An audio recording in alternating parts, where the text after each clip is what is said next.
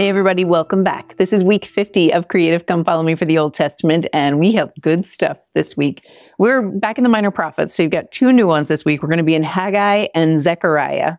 And if I had to pick a theme, my kids tease me, even Jason teases me about the fact that I pick movies and I relate the scriptures to movies. It's just how I learn, guys. I can't help it. If I had to pick a movie theme for this week, it would be Hoosiers. There's probably a whole bunch of Cinderella story movies that fit this type. But here's why I think Hoosiers fits really well.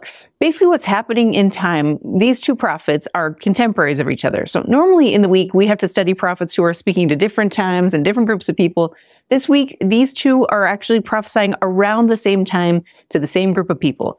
And the people they're teaching are the Jews who have come back finally from Babylon. So after those 70 years of being in exile and being under the thumb of the Persians and the Babylonians, they finally get to come home and start to rebuild things. And there's this legacy that begins and then it drops off. So you know how at the beginning of Hoosiers, they're like telling this story of how they used to be this epic team and they used to be so great. And then there's been this long span of time where nobody's been particularly great and no one has good expectations of these kids. And then a coach comes in and he changes everything, right? He comes and he turns them around. It's not that he all of a sudden has amazing players to work with. It's that he brings out the amazing in the everyday players that he has. And that's what I feel like these prophets do. I know. Just roll with me, you guys. You're going to see it. But they managed to inspire the people because when they came to Babylon or when they came to Jerusalem from Babylon at the beginning, they had permission from Cyrus to rebuild the temple. In fact, that's why he allowed them to go to Jerusalem. And they just never finished the temple. So kind of similar to what we saw in the Doctrine and Covenants, where they'd get the foundations laid and then people would get nervous or they would look at their sad circumstances and say, there's no way we can build a temple to the Lord. That's how the stage is set for this set of time. And how it turns out is awesome. Right? The same way Hoosiers ends awesome. These people will build the temple. They will rally as a team. And what we learn from it is how to listen to the prophet, why it's worth it. Why did it matter so much for a temple to be built in this time? Why did the Lord care so much about them making covenants now, especially after this long season of being separated from him for a time, at least via the covenant? And I just loved it. I really loved it. So grab your scriptures, grab your notes. You guys, we got things to do. Let's get started.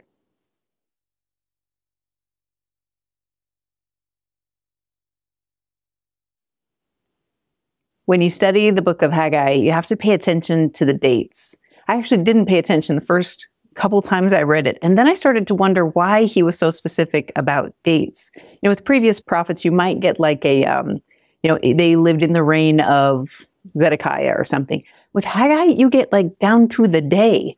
And I wondered why. In fact, it was written in my margins with big question marks for a while. And then I found the answer. So when you're in this chapter, especially in the notes, go and watch for those dates and what they might mean. Because I think Haggai is coming to them at a very specific time. This is the time of harvest. So if you look in verse 1, he's basically saying this is the time of harvest where they should be bringing in a bounteous crop and they're not. In fact, it's been a really poor harvest and they're struggling to understand why. And what Haggai comes in to say is, I know why. It's because you've got your eye focused on the wrong things. You set aside what God needed us to do and you started focusing on what you thought was best for the community. And so Haggai's going to work to try and turn their attention to what will really help. So he talks to them about it. He says, basically what you're saying in 2 is, this isn't the time. I love this because I do this all the time. You know how you get a prompting from the Lord or you get even direct prophetic commandments, about doing come follow me better. This is how I felt. This is how I felt in 2019, where he was like, do this church at home, do it powerfully. I promise there's these big promises that will come. And I heard President Nelson say it and I was like, this isn't the time. We had all kinds of medical reasons why that was hard and other things, but the prophet had said, this is the time. And I basically said, can't be. And that's sort of what's happening here is they're saying to the Lord, it can't be time yet. What I think is really interesting about this is I don't think they were lazy. I don't even think they were vain. I think they were busy.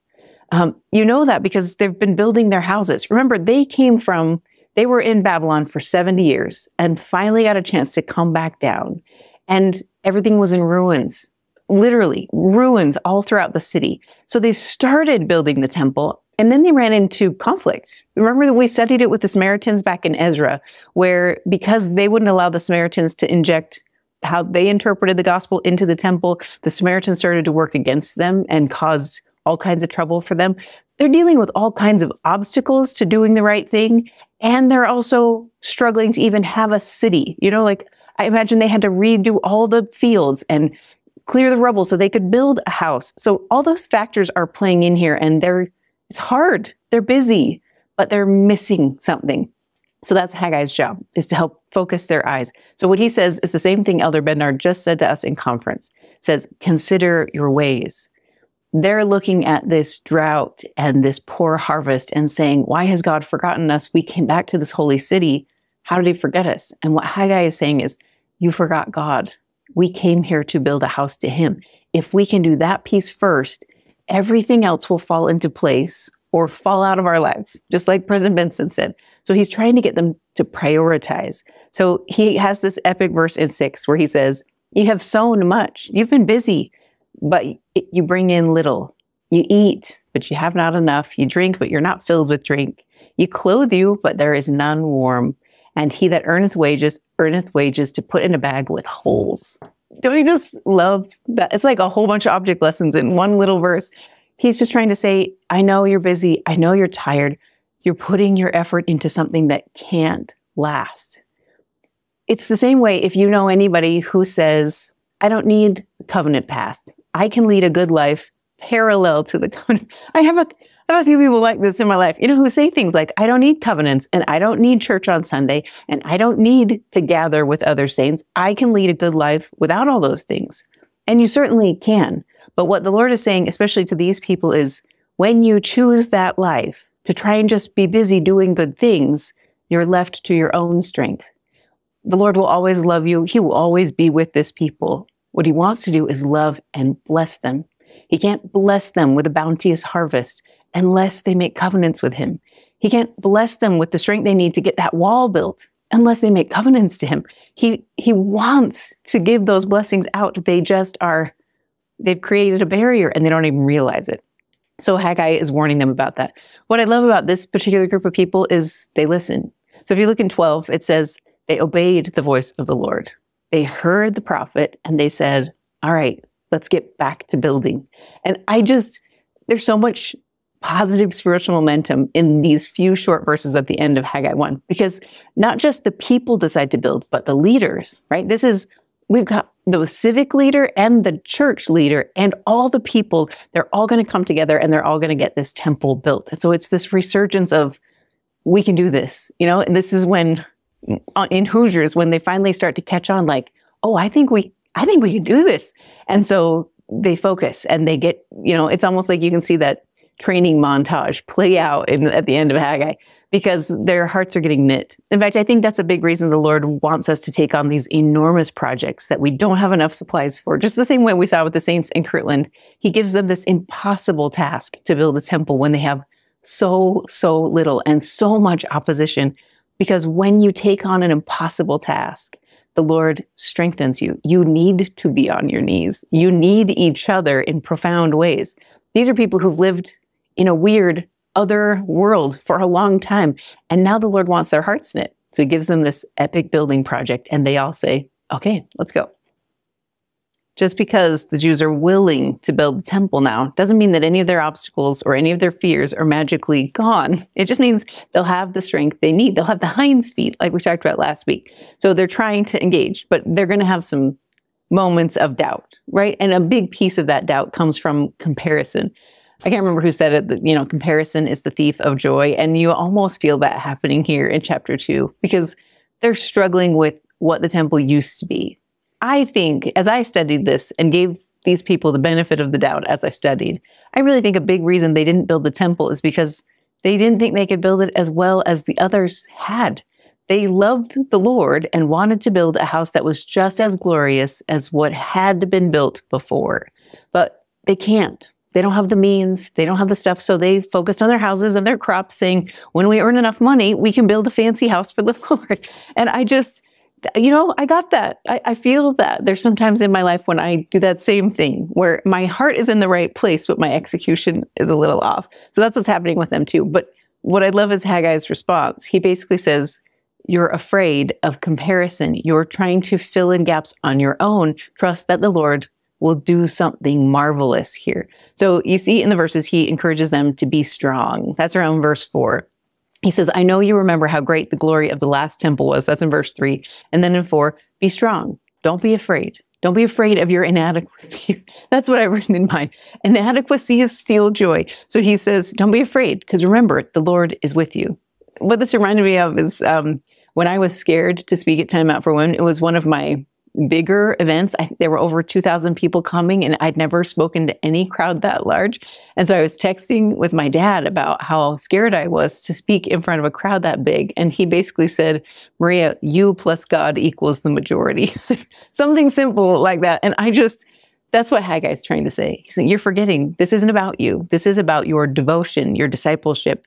If you show devotion to God, he will fill in, he'll bring the glory. You don't need to bring the jewels and the gold and the silver. He doesn't need those things. What he wants are disciples. He wants people to come and become this like one knit people that will build a house of the Lord to him so he can endow them with power. So that's what he says, fear ye not. And then in 7, I will fill this house with glory, saith the Lord of hosts. I love this because so many of the commandments or directions I get from the prophet, I sit there and think, I can't possibly do that well enough. I can see other people who've done it better, and I can't possibly do that very well. And what he often will say as I'm wrestling with those insecurities is he'll say, oh, Maria, I bring the glory part. You just have to show up. I see that all the time with the callings that I'm trying to do despite my inadequacies. He brings glory to whatever we bring to the table. If we just show up with an open heart saying, I don't know how this is going to work. I love the way Sister Craig talked about it at a conference. So she referenced the story of the lepers. And when the Savior was healing the lepers, one of those encounters, he says to the lepers, go and speak to the priests and tell them about the healing. But when they leave to go speak to the priests, they're not healed yet. They still have leprosy. So somewhere along the way of choosing to be obedient, they're healed. It's the act of choosing to walk into uncertainty and keep going that allows them to be healed. I think that's what it means when he says, thy faith hath made thee whole, because they actually had to have the ability to say, I can't see it, but I trust you. It's the same thing. Remember when we were studying the Book of Mormon and the brother of Jared and how the verses don't actually talk about the stones lighting up?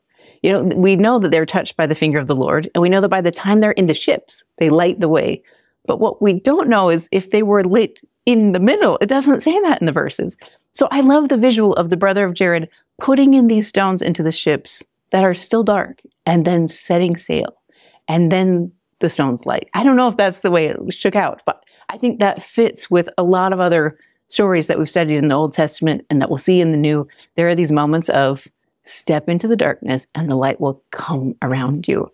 I just think this is one of those where they're going to have to build this temple knowing it's not going to be pretty. It's not going to be gold. It's not going to have jewels. It's not going to look like it did in the past, but they're going to build it anyway. And if they do, then the Lord will bless them. In fact, what he says by the time they get to verse 9 is, this house is going to be more glorious than the other one because it will have you in it. And you is like someone who trusts in God, someone who knows they need an endowment of power. They need God to touch these stones, right? That's what makes this temple beautiful to the Lord, is because they put in everything they had. You know, it's that widow's mite. I'm going to put in everything I have and trust that you'll make up the difference. And he does. Then you go a little further in the chapter, about 3 months later, and now this is the time of planting. So that makes a big difference because now Haggai's message is going to change a little bit. He's talking about, there's a couple questions in there where they're basically saying like, he uses questions that people have as a way to teach the gospel. So the questions they have are, if we encounter holy things or come close to them, does that make us holy? And the priests, of course, say no. And then he says, if you encounter dead things, remember that's against the law of Moses to touch dead bodies and things like that. And he says, does that make you unholy? And they say, yes. And he said, that's basically what's happening with the temple. You're assuming that because the foundations of the temple are here in the city, that you might be holy by association. That's not the case. We get into that trick sometimes as well.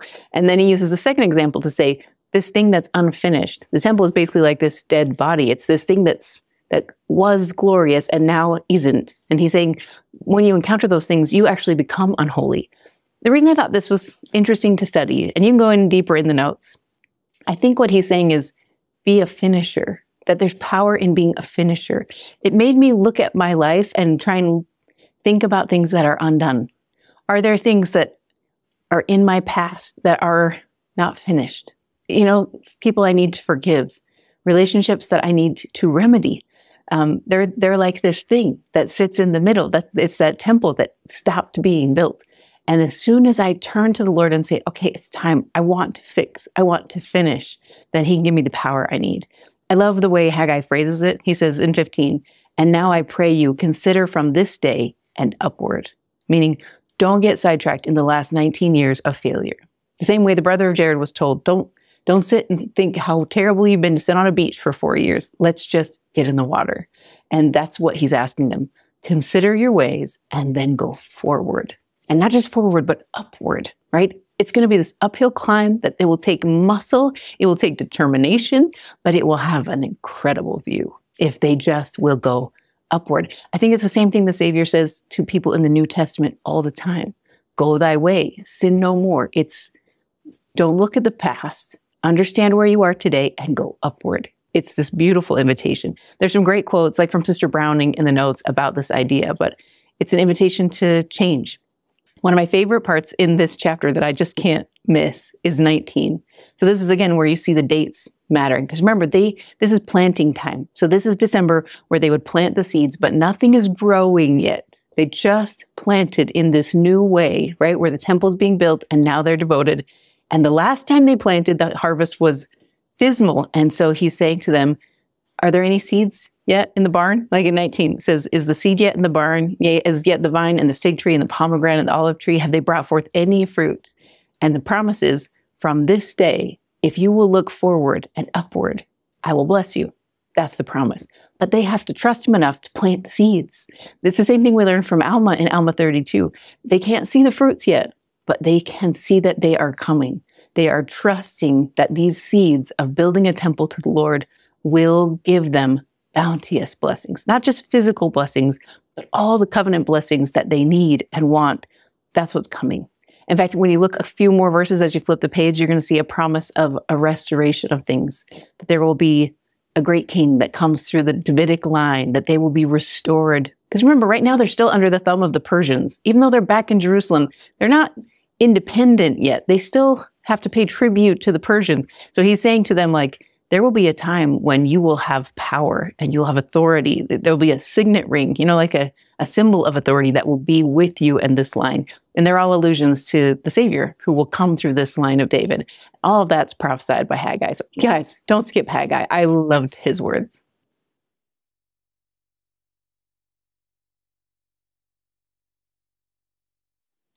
Zechariah is a different kind of coach than Haggai, but he's teaching the same basic group of kids, that same group of people who've come out of Babylon. He's also teaching those who are still in Babylon. So remember when we studied this back in Ezra's time, that there were some who said, actually, Babylon's not so bad. They got pretty comfortable in Babylon. So a lot of Zechariah's message will be to try and get people to come back to Jerusalem. And it's interesting to me how he does it. So if you look in the verses around 3, he basically says, turn ye unto me, saith the Lord of hosts, and I will turn unto you. It's this, come back to Jerusalem. Remember who you are.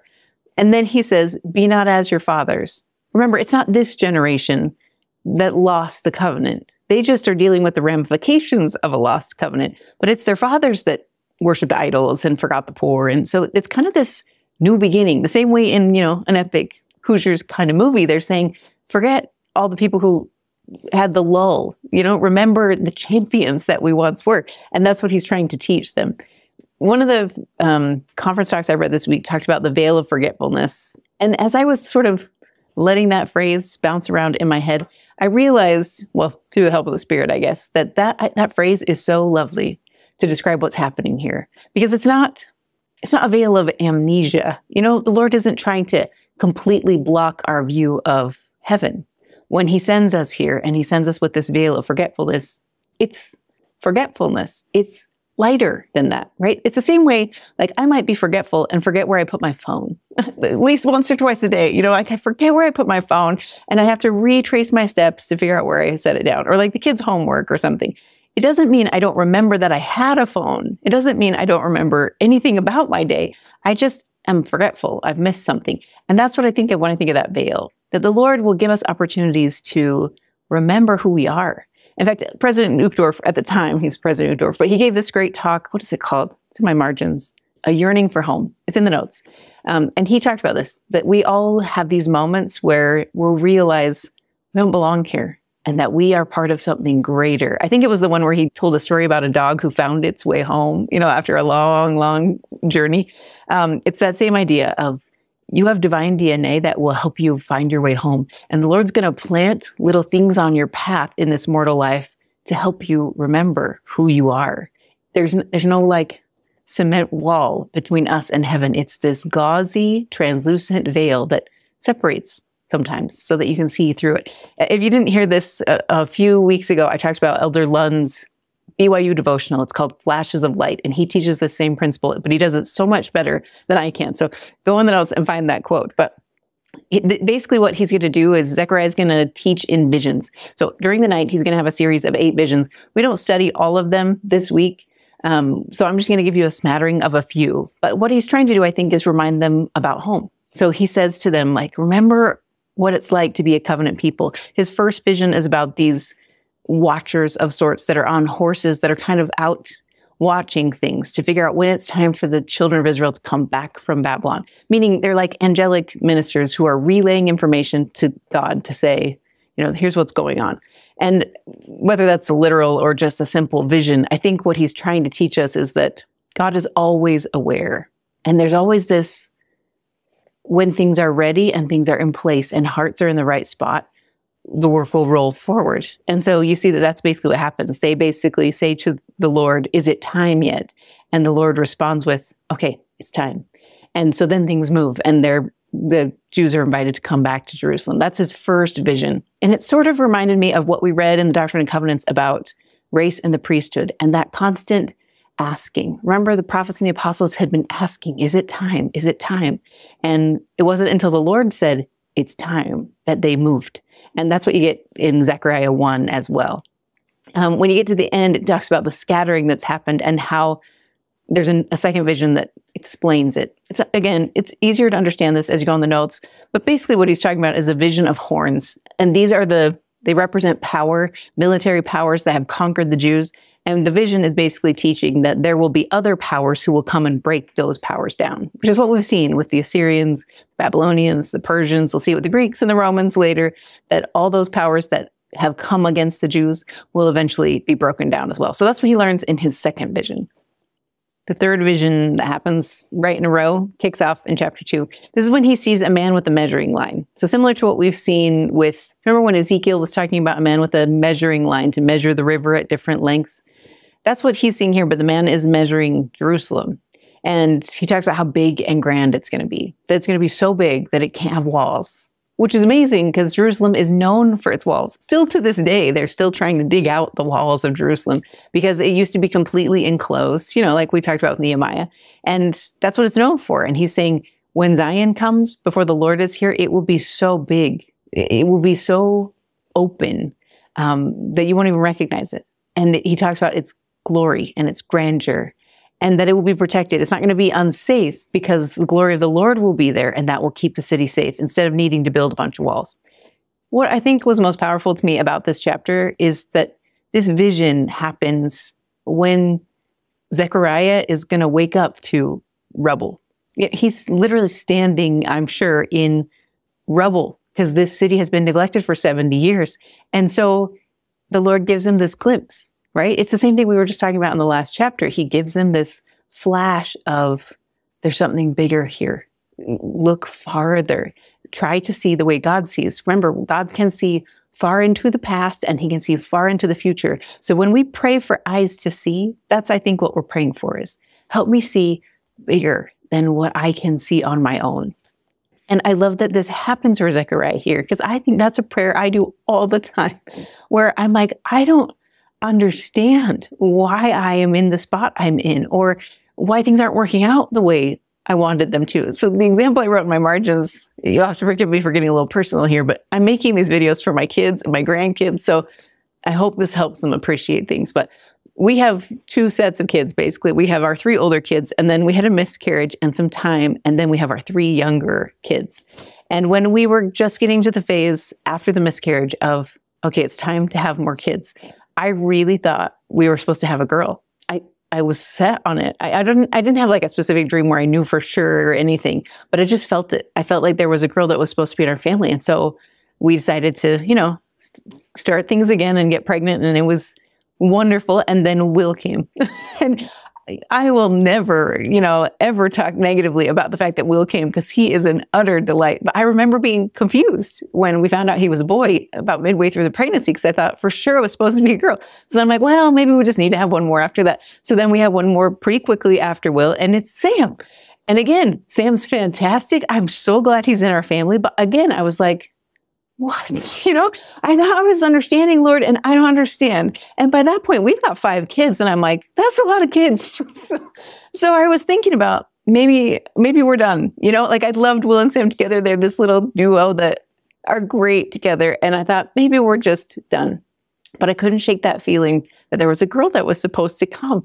And I was struggling because it was hard and life was hard. And I was like, how can I have one more kid? And then the Lord, in that, basically, I would describe my understanding of that revelation and my life at that point as kind of the rubble of Jerusalem. I was in the thick of things. It was hard. Things were messy. There were lots of kids' stories everywhere. Everything was hard. And I was in this rubble. And in this moment of clarity, he gave me this sweet understanding. The details are kind of sacred, but what I'll tell you is he gave me a flash of light, an understanding of, Maria, there's something bigger here. I had a sweet... I can't give you all the details, but I had a sweet glimpse of Violet later. Not her physically. It's not like I knew her. We were sitting at the farewell of one of her big brothers, and she was sitting next to me. And eventually she went up to sing, and it was just a simple little flash of light. And again, it wasn't like I had a very clear dream and I knew that was from God. It was like this understanding that sort of settled on my soul, like dew. You know how Elder Bednar talks about it? And over time, I came to understand, oh no, this is still the right thing, and she will come. And so she did, right? But I couldn't have seen that in the rubble. But what I love is that God loves to teach you in the rubble. And if you'll just say, I can't see through this rubble, Heavenly Father, how do I keep going? What he'll say is, I'm going to show you a little flash of light. I'm going to give you a glimpse.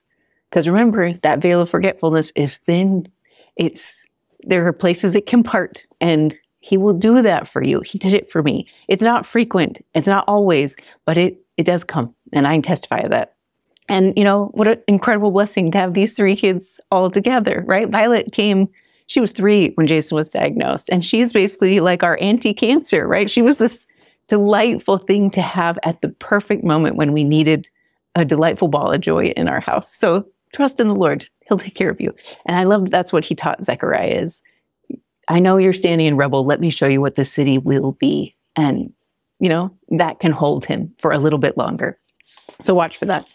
And then he promises that he will dwell in the midst, that other nations will come. This Zion that he's building is not going to be this gated community where all the righteous live. It's this big, open, there are no gates. There are 1,000 roads that lead into this, because many nations are going to come, because it's protected by the Lord and he will be in their midst. That's a pretty epic promise. The 4th vision comes in chapter 3, and oh my gosh, it's so good, you guys. So this is a vision of Joshua, who is the high priest, or will be once the temple is built.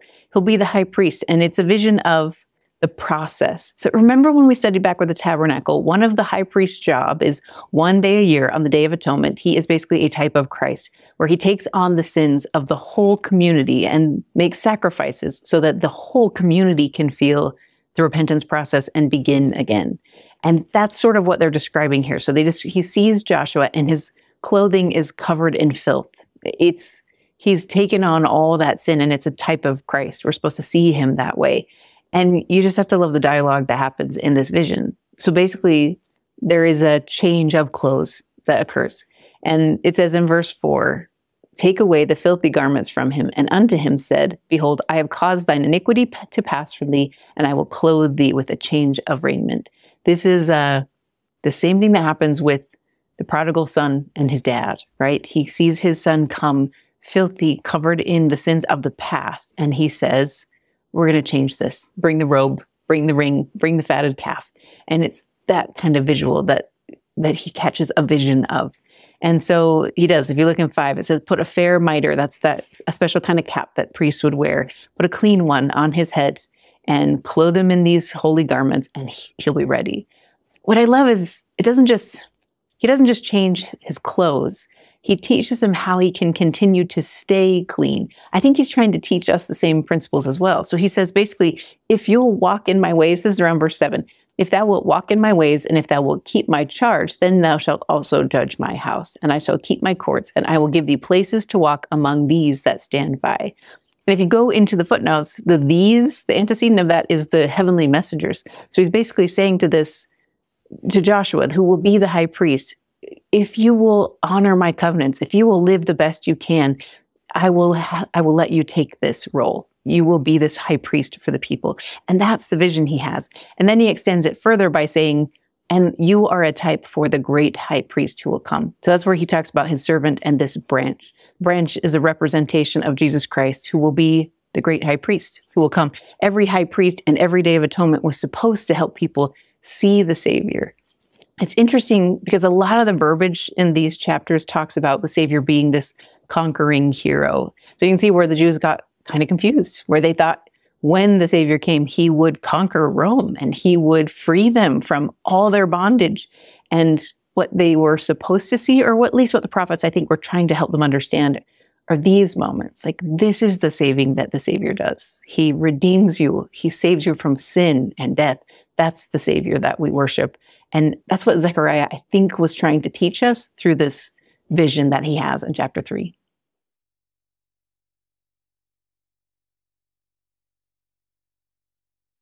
We're going to jump all the way to chapter 7 now. And this is where you're going to see something interesting happening. So basically, it helps to have a little backstory, because during those 70 years when the Jews were in Babylon and they were in bondage, they had more feasts and fasts to commemorate the loss of Jerusalem, because they were sad to lose the temple. They were sad to be pulled out of their golden city, and so they remembered it by having these long fasts and mourning processes and these traditions developed. And now that they're back in Jerusalem and the temple's being rebuilt, they're kind of wondering, do we need to still do those? Do we need to have those same plans? And the answer they get is a really interesting one. I think it mirrors what we've heard from President Nelson lately, where he basically is saying, you're worried about the wrong things. So the answer they get is, first, evaluate the motives behind your fasts and your feasts. Were they really about me to begin with? Were they really about coming closer to me? I think this is poignant for us because there's a lot of traditions that we have in our church or in our families that maybe need to be reevaluated. Is our focus really on the Lord and coming closer to him? So that's his first question. His second one is, stop worrying about the specifics about which feasts you need to have and what days you need to fast. Focus on the gospel. What does it mean to be a disciple of Christ? And as you know from the song, like, a disciple means you love others as he loved them. That's what it is. By this shall all men know that you're my disciples, if you show love one to another. So if you look in 9 and 10, that's his message. Show mercy and compassions, every man to his brother. In 10, oppress not the widow and the fatherless, the stranger nor the poor. Let none of you imagine evil against your brother in your hearts. He's basically saying, stop worrying about the details. Focus on the gospel.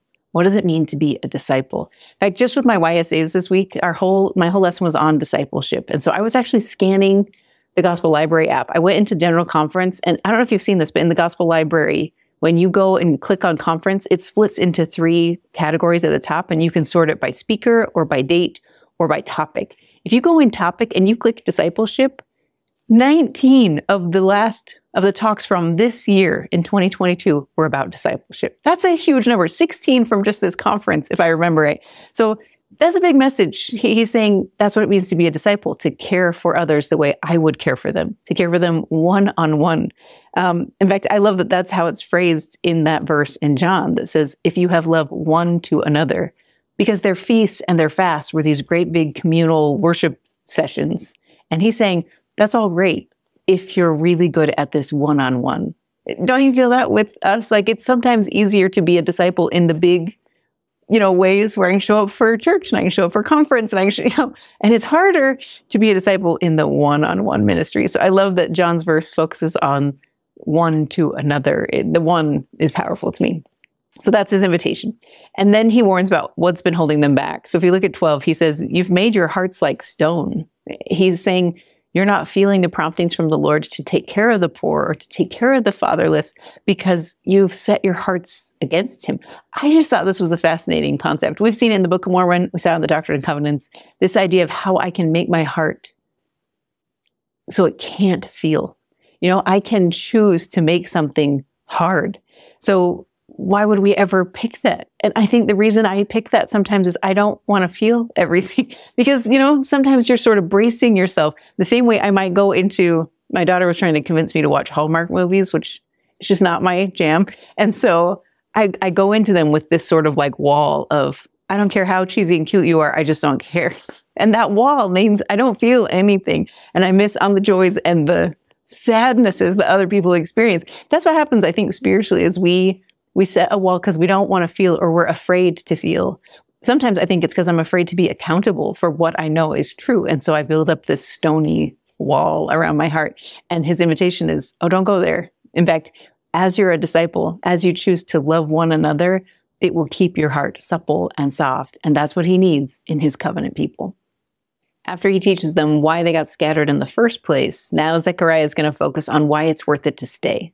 The same way I think President Nelson is doing this for us. He's saying this is the greatest time to be a member of the church. There are bigger miracles coming than have ever been seen before. It's that same kind of momentum that Zechariah is trying to teach them. So he talks about Zion and he says, remember, they're in ruins, they're in rubble, and he's talking about this same city, how it will look in the future.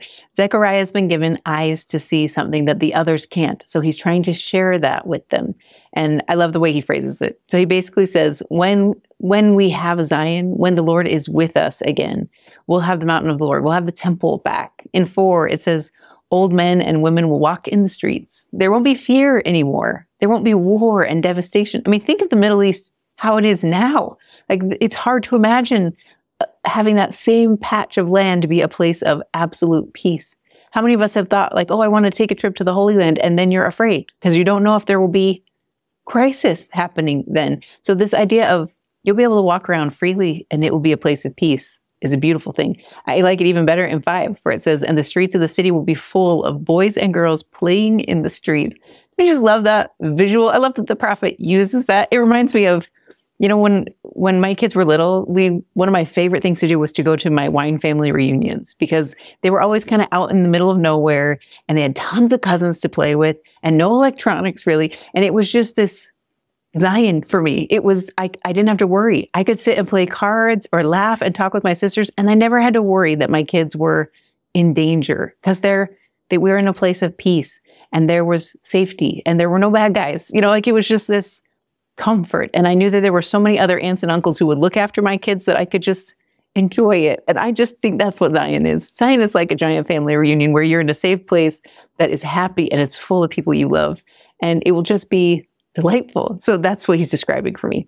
He talks about the miracles that will come. He talks about how he will save them, that he will be among them, and that he will be their God. That's important because remember, they're just reforming this relationship. Just like President Nelson's taught us, covenants are about forming a relationship with God. And he's trying to say to them, as soon as you come my way, I'm your God. In fact, I've always been your God. I'm just waiting for you to want this relationship back. So he promises that will come, that all those blessings will come. When you flip the page, you can see that that's just not going to happen automatically. They have to do some work. In fact, that's what I put at the top of Zechariah 8, is that fear not to do good. Like, the Lord needs you to work. So he says, let your hands be strong in verse 9. Choose to help move this work forward. And then he says in 12, the seeds are going to be prosperous. The vine will give fruit, meaning Zion's going to produce so much goodness that it'll take a lot of hands to gather all of that good. And that's work. Right? That's what the missionaries are doing right now. That work of gathering the fruit that's out there is work. And so he's inviting us to be strong. So you see that again in 13. Fear not, but let your hands be strong. I love the way 2 Timothy says the same message. He says, like, God doesn't give you a spirit of fear, but of power and of love and of a sound mind. That's what it means to be strong. It means I'm going to put my shoulder to the wheel. I'm going to jump in and I'm going to do what I can, even if it feels limited to me, because I trust that the payoff is worth it, right? That's what happens. So then as you go a little bit further, you'll see in 16, he tells them exactly what they need to do, because they've learned a lot of what they're not supposed to do and where they're not supposed to turn. And he's not going to just leave them with that vacuum. He's going to say, let me fill it in and tell you what you need to do. And so that's what he says. These are the things that ye should do. Speak ye every man the truth to his neighbor. Execute judgment of truth and peace in your gates. And let none of you imagine evil in your hearts against his neighbor. Love no false oaths. These are the things I hate, saith the Lord. He doesn't want them to fall back into their old ways. He's not even talking about idol worship yet. He's just talking about how they interact with each other. He's saying, be my disciples. Love one another the way I've taught you. Be compassionate and kind and patient. I love, Wendy Ulrich taught me, she gave a talk once where she said, when I think about people's choices, what I try to do is to say, what's the most generous reason I can give for their actions? And I've started to kind of live by that mentality. It helps me stay above resentment and bitterness by just assuming the very best I can possibly imagine about their intentions. It doesn't even have to be true. It just gives me some peace to be like, there's probably more to that story than I can possibly see. And that's what I see in these verses. He's saying, like, elevate a little bit and try to assume the best in everyone around you. And if you do that, you can choose joy. In fact, what he says in 19 is there's not going to be feasts and fasts of mourning anymore. It's all the feasts and celebrations will be catered to joy. You won't need to look back and mourn what was lost, because you'll be in the good, and there will be so much good that you'll only look forward and upward. And so he invites them to pray, speedily pray. Just like we see in 2nd Nephi, it's this understanding of come and let's go together. In fact, he says that discipleship that they're going to show in Zion will be magnetic, that others will see that and they will gravitate towards Zion and they'll say, I see the goodness that you have here and I want some of that. And that's a promise of the last days, that there will be a magnetic power to the saints in Zion. But it's not that they themselves will be the magnet. It's that the light of Christ they carry, because they are disciples, will beam out. And that's a promise we hear from prophets all the time. It shifts a little bit in Zechariah 9 because you get more encoded messages. You get the feeling that Zechariah has seen great things like the Savior coming and being this great king and conqueror, but he has to sort of teach it to others with some covering. Because remember, they're still owned basically by the Persians. They're not, Cyrus allowed them to come to rebuild the temple because he thought it would bless his country back in Babylon. So they have to be kind of careful about talking about this great king that's going to come and dominate the land. And I think that's why Zechariah 9 is written a little more cryptically. But you do get these flashes, the same way if you've been in an escape room and you read a clue and you're like, oh, there's something here. I don't know what it is and I can't decipher it all, but there's something here. I got to look at this again. So you'll see things like in verse 9 where he talks about this great king who will ride to the city on an ass. So on Palm Sunday, when we see those pictures of the Savior riding in on a donkey and all the palm leaves are, swaying to welcome him, this is the verse that's based on. Just remember that the Jews at that time assumed that that meant he would conquer everything in his path, that he would turn towards the Roman garrison and he would conquer it. He just didn't. Instead, he went and cleansed the temple, and that caused a lot of people to turn away from him. They basically dropped their palm fronds and turned against him. But this is where that prophecy comes from. He also promises what the Savior will do. It's interesting that they got so fixated on him being a military power, because the verses around here aren't about military reigning. They're about setting prisoners free. But the prisoners they're talking about are in a dry pit without water. And when you think about that, a dry pit without water is like a well that's run dry, and that there are prisoners trapped in there. And when you go in the footnotes and you go in the prophetic commentary on these verses, it teaches that this is when the Savior comes again, it opens this baptismal gate, right? When the Savior himself is baptized and he sets the standard, it's the covenant path opening up. And that when he's resurrected, that opens up that floodgate for so many others who didn't have that opportunity in their lifetime to be baptized and to be on that covenant path. So that's the promise that you're going to see in chapter 9. It's just sort of tucked into the verses in a tricky way, but it ends with hope, right? It ends with that the Lord of hosts will defend them in 15, that he will save them like a flock, despite the fact that they've turned against him and that they will betray him, he will love them still. In fact, in 9, it says, how great is his goodness and how great is his beauty. That's the promise that is coming. It's the hope that Zechariah always tries to end on.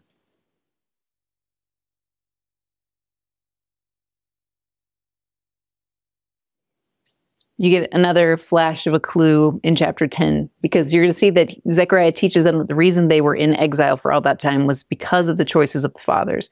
That's why they landed there. And that's why they had that space to think about things. And then he teaches about what will still come from them, because out of this Davidic line will still come the Savior of the world. But he talks about him as a nail. In fact, if you go in the verses that are linked to this in the footnotes, it talks about a nail in a sure place. Again, this is just a flash of what is coming.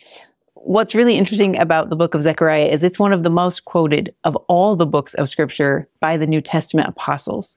So they will go through these writings later and say, can't you see the Savior in this? Can't you see him in all these places? This understanding of a nail in a sure place should be a big red flag that this is the Savior of the world. One of the things I learned this week from a scholar was that when you have a contract at this time, a covenant made between two people about business affairs or ownership, they would often take that contract and they would nail it to the wall, because it was meant to be like this very permanent, very serious, you look at this every day kind of thing. And I love thinking about the Savior as that kind of nail too, something that hangs all the law and all the prophets. All those covenants hang on the Savior. So I like both visuals of the nail. But you'll see a few more things there. The promise that he will redeem them, that he will bring them back, that they will be his children again, and that he will strengthen them in the Lord. All these promises of this restoration, this covenant relationship coming back together again, they're going to build up to a climax that we're going to see in the next couple chapters. So you don't want to miss it. Before you get to 12, 13, and 14, where that climax hits, you have this kind of cryptic chapter in 11. I say that because, you guys, I read this several times and tried to understand it. It was one of those times where it got to be like 1 in the morning and I was frustrated because I didn't get it. And every scholar I read had a different opinion on it, and I couldn't find hardly any prophetic commentary on it. So I was struggling with chapter 11. And then I have to tell you what happened. So as I was struggling, the next morning I got up to try and get back into 11 with this kind of grudge in my heart. And what was on my Gospel Library app, it must have been the last hymn that we had sung in the week before in church, because it was popping up on my home screen. But it was as I searched the Holy Scriptures. So I clicked it. I could just feel the Lord was trying to teach me something. I clicked it and the words opened up. And I wrote it in my margins. It says, may my heart be blessed with wisdom and may knowledge fill my mind. Like I'm going to go and I'm going to study these scriptures. Please just bless my mind so that I can understand it. Here's the answer I got, you guys. As I'm wrestling with these verses, the answer was, don't worry about what you can't understand. Because what I found is no one really knows what these verses for sure mean. I think the whole reason we're in this chapter is because it just has another one of those little glimmers of a clue, something that the New Testament apostles are going to reference. And that's why we need to study it. But honestly, when there's no prophetic commentary and the scholars are all debating, I feel like that's a clue to me to be like, don't worry about it. So if you read 11 and you're like, that makes no sense to me. It's a story about a shepherd who inherits a flock of sheep, and basically he makes 2 sticks and he has to break those sticks. It's supposed to represent the covenant because he gets frustrated with taking care of the sheep. It doesn't go very well. And then he breaks the sticks, which is supposed to represent a breaking of the covenant and a separation from God. That's the big umbrella version. But the key clue that's in here is about the 30 pieces of silver. So if you go in 10, he talks about breaking the covenant. I think that's supposed to be a clue for us. And then in 12, it talks about they weigh the price. He sells the sheep because he's frustrated, and he sells them for 30 pieces of silver. And he talks about going to a potter. He's frustrated with that price and he throws the money at the potter. And there's these little allusions to what will happen in the Savior's life. These verses will be pulled by the apostles and taught to show that their prophecies about the Savior have been tucked into Scripture for generations of time. I just don't think it means we have to understand it all perfectly. So follow the line in that hymn, pray for help, and I promise you'll get it in the most unexpected ways.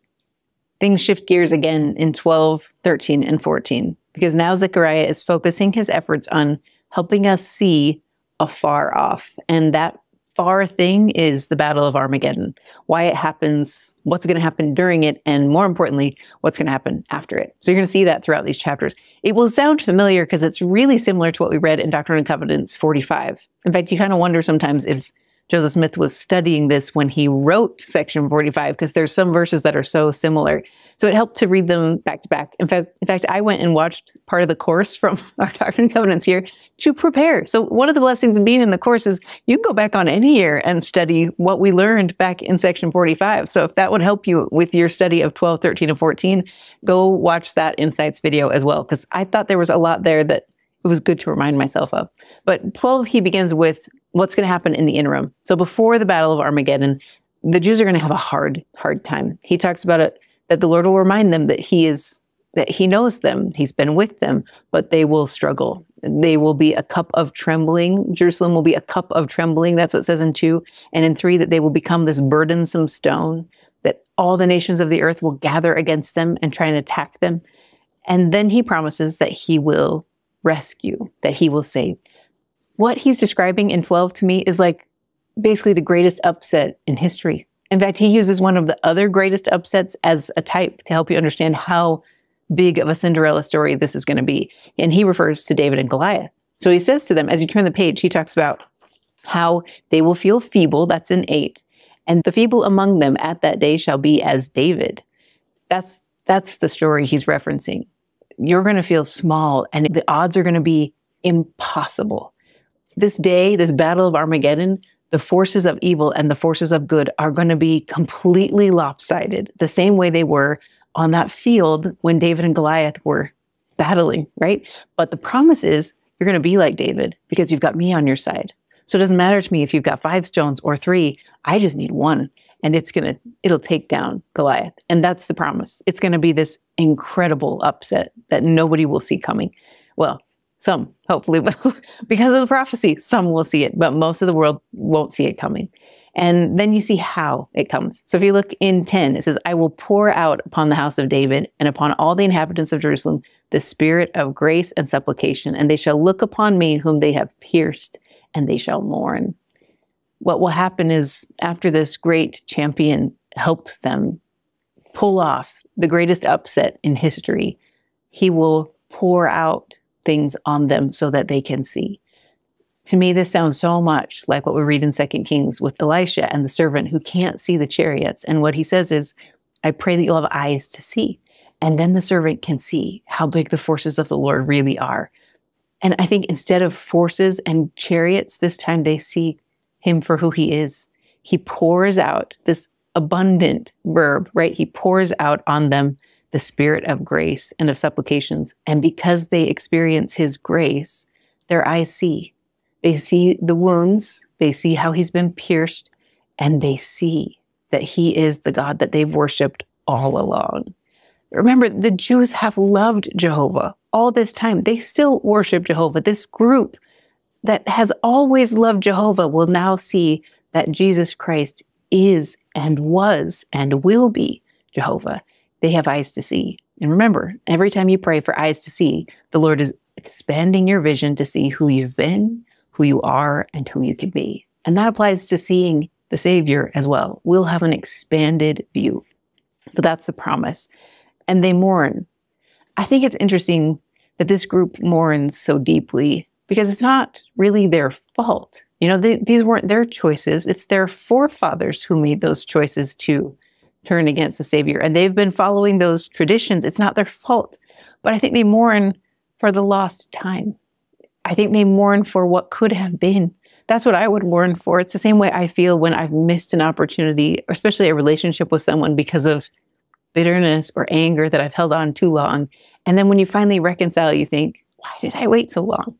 You know, having experienced that with families or friends where you're like, why did I waste so much time? So they mourn. And then because of the depth of their mourning, light and wisdom pour out. And that comes in chapter 13.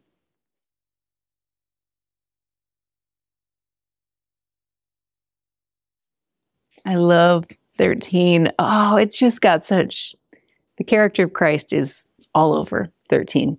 It talks about because of this change in their hearts, there will be this fountain that opens up. And the footnotes link you to that fountain that we talked about back in Ezekiel 47 that comes out from under the door of the temple and it heals everything in its path. They have opened up a covenant relationship again with him. They are seeing him as he is. And of course, the Lord then pours out his goodness. So you see that a fountain opens up in the house of David. And that fountain, especially if it ties to Ezekiel, like the footnotes teach us, then that means it's a covenant fountain. It's a fountain where families now can be linked. So you see in 2 that he's going to get rid of all the idols. He's going to get rid of all the false teachers that have muddied the waters for this group for so many generations. And then he's going to bring them together. So he says, come, right? And they see him for who he is. In 6, it says, and one shall say unto him, what are these wounds in thine hands? And he shall answer, those with which I was wounded in the house of my friends. I think this is one of the most beautiful olive branch verses in all of Scripture, because he could have said any number of things. But what he chooses to say to the descendants of those who turned against him when he lived on earth is that they are his friends, that he wants and has always wanted to be close to them. He just got wounded because of their choices. But I just think it's this bridge, right? He's saying, this is how I see you. It's how I always see my covenant people. You are mine. You are my friends. I don't just see you for that little sliver of time, those 3 years of my ministry and how I was treated. I see my covenant people. I see Abraham, I see Jacob, I see Isaac, I see all of that. I see all that you will be down the road as all my people are gathered in and we build Zion. When he sees his people, that's what he sees. They only might have been able to see where they are now. And so they mourned and they worried. And he sees so much broader and says, I love you and you're going to be mine. And that's what he promises them, that they're going to go through a period of trying and they're going to have to learn. And, it's in 9. It says, you'll be refined as silver and tried as gold, but you will know that you are my people. It's not going to be an automatic, everything and we're all fine. They're going to have to learn and work. And the same way we are, we're going to have to refine our testimonies and refine our discipleship, but he'll be with them in this process, the same way he's going to be with us in this process. I just love the balm of Gilead kind of feel to chapter 13. Take your time with that one. One of the biggest messages that jumped out at me after reading chapter 13 was this understanding of the scope of his forgiveness. And that gets amplified in 14 because he saves them.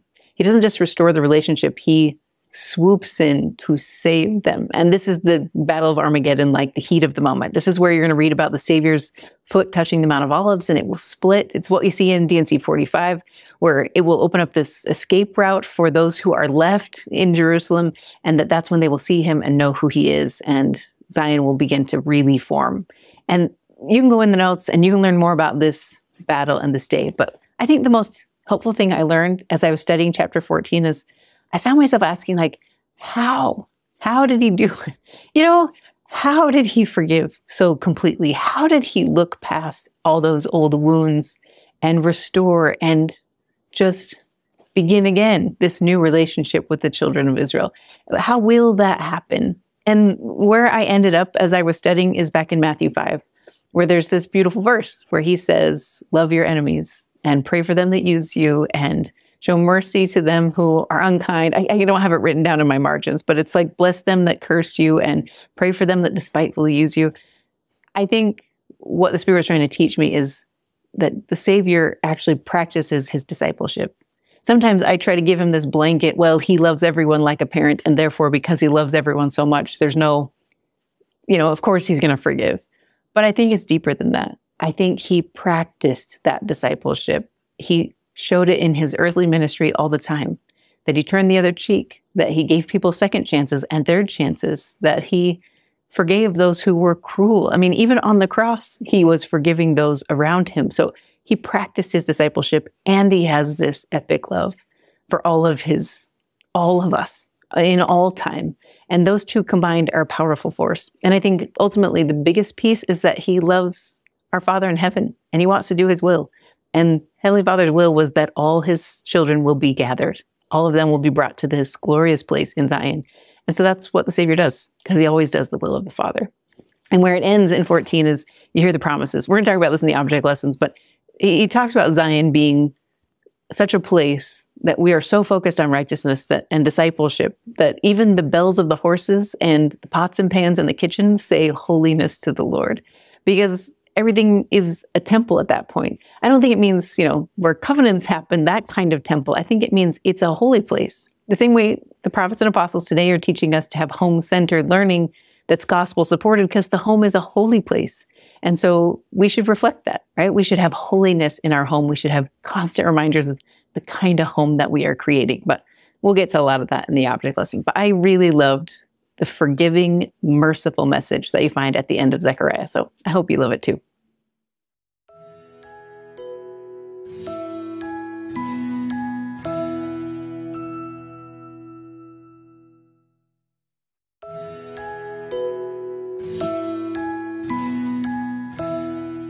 Hey guys, time for a quick preview of the 3 object lessons I've got ready for you so you can teach this doctrine in a more fun, hands-on, memorable kind of way. I'm going to walk you through the basics, and then for those of you in the course, I'll take you through things step by step. But here's your preview. First, we're going to talk about that epic verse from Haggai 1 where he talks about how they've been busy doing things, but they haven't been building the temple. And he compares it to earning money and putting that money into a bag with holes. So I wanted to teach that with a twist, and for that, you're going to need some straws. I'm calling this the Sip and Straw Challenge. So just some regular drinking straws and then some drinks. If you want to, you take your kids on a soda run to the gas station and get everybody a soda, or make hot cocoa and have that on hand, or just grab a bottle of water. Whatever you've got handy, you'll be able to pull it off. You also need something to poke the straw with, so you're going to want to grab a thumbtack or a sewing pin, something like that. The second one is all about light the world. Because remember, one of the things Zechariah teaches us this week is that the way we show our discipleship is by loving one another, by looking after the poor, taking care of those who need us. And I think that's the message of Light the World, to find small ways to help every single day. So I wanted some new fun way for my family to try that, and I've created a giving machine. So since it's Christmas time, I created an ornament that can go on your tree that mimics the giving machines you see in some major metro areas around the world.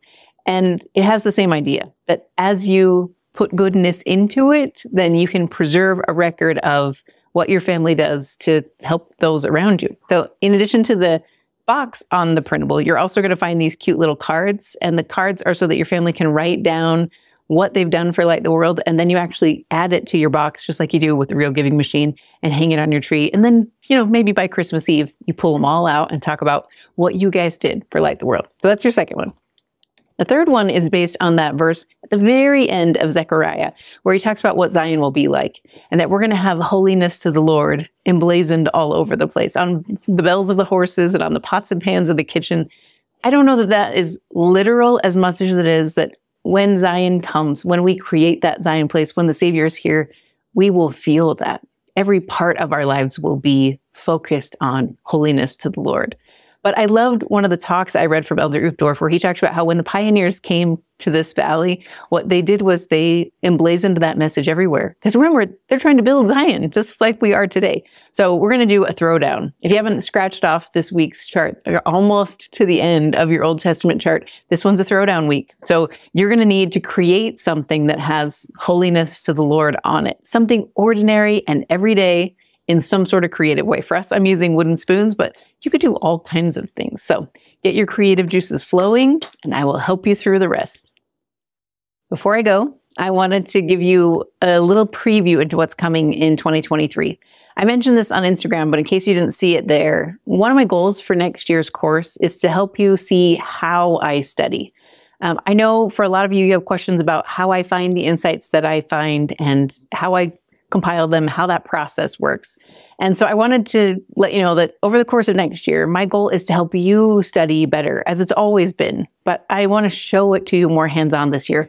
So the first thing I would tell you is that you really need the right tools. For me, these tools work best, but these might not be the perfect tools for you. I'm just trying to throw out ideas and options.